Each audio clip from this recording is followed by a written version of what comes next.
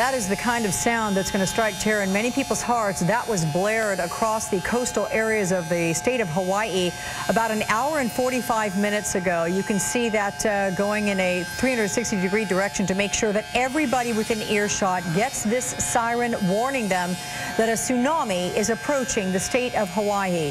This, of course, having been generated by that 8.8 massive earthquake on the other side of the Pacific Ocean there in Chile, about 220 miles south of the capital of Santiago near Concepcion.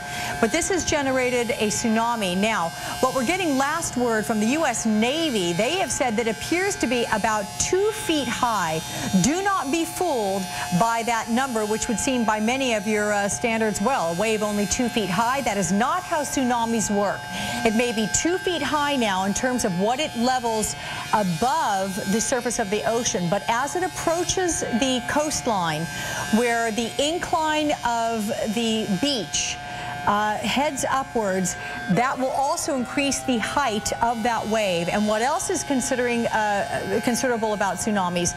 A wave will hit, and then it's not over.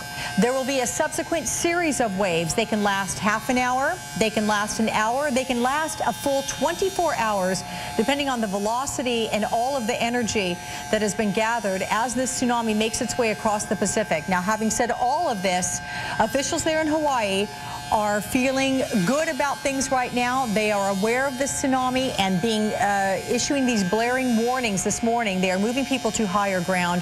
And the 2 U.S. senators from Hawaii are saying, don't panic, everyone. Listen to your local authorities and follow procedures.